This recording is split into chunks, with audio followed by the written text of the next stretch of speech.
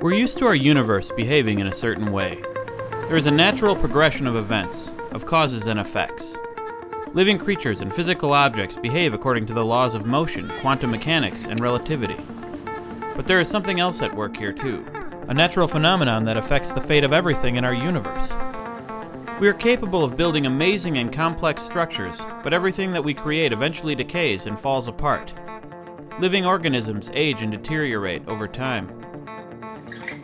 A man preparing a delicious snack becomes distracted.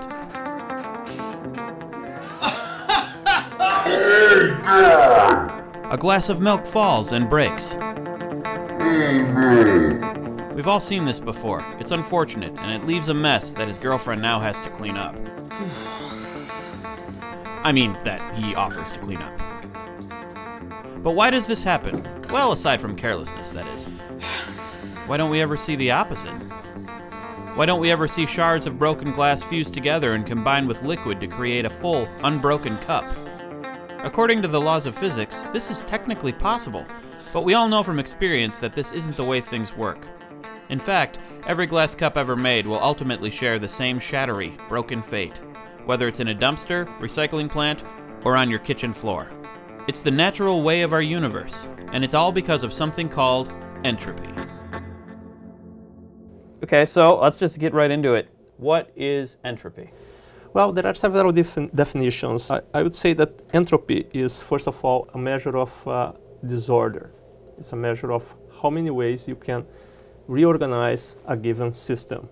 The entropy of an ideal gas, for example, can be expressed with this equation, where S equals entropy. Kb is the Boltzmann constant, which is 1.38062 times 10 to the minus 23rd joules per... You know what?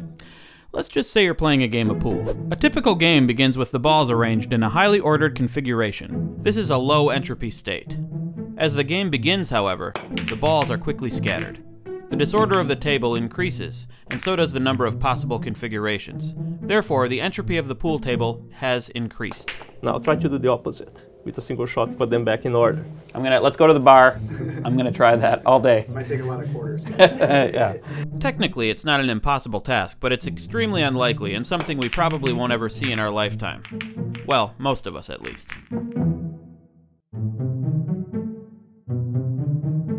This natural tendency of entropy to increase over time is described by the second law of thermodynamics. The second law of thermodynamics will tell you that the entropy of an isolated system cannot decrease as a function of time. So as time goes, it will either remain the same or increase. A perfect example of this is life.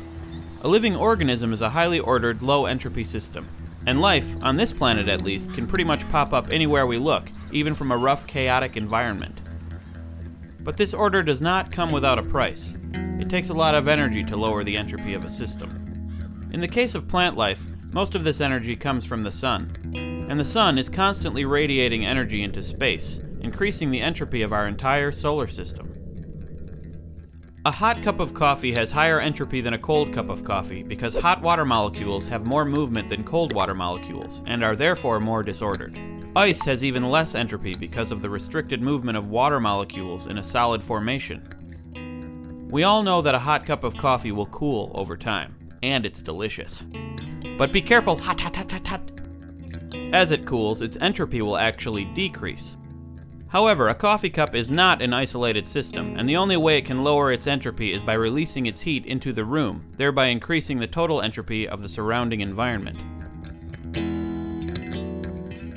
Getting a haircut is another example of taking a disordered system and transforming it into an ordered system.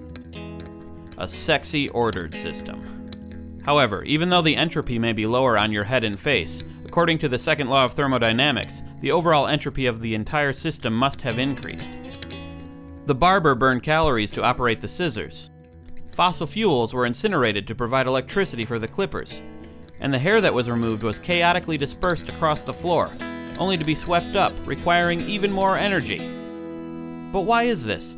Why must we live in a universe where disorder is constantly growing, and order is so hard to come by? Very good question. It's not something that follows from the basic laws of physics. It's really a consequence of statistics. There are many more high entropy states available than low entropy states. there is strong evidence that the universe started with what is now known as the Big Bang. The Big Bang was a state of very low entropy. The entropy has since increased a lot, and there is no evidence that it will start decreasing anytime soon.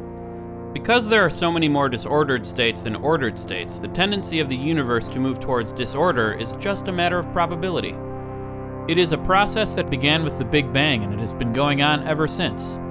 As much as we try to create and sustain order in our lives, we are all bound to the second law of thermodynamics. The increasing disorder and decay of our universe is inevitable. But hey, look at it this way. If ordered states are so improbable, it's amazing that we're even here at all. We should be thankful. And if things get chaotic from time to time, well, that's just the way of the world. Now watch as I increase the entropy of this cookie. Thermodynamics. Could use a little milk though. Thanks for watching, guys. There's more entropy videos coming up, so stay tuned for those. And if you have examples of entropy increasing in your own life, tell us about it in a video. Call it Entropy for the Good Stuff. Or if you have a question, ask us. Or you could leave a comment. There's lots to do. Jeez. I'm gonna need my energy for all this stuff we gotta do. And of course, there's the Subbable page. If you'd like to contribute and help us continue delivering the good stuff, you can go there and do so. Thank you. Home.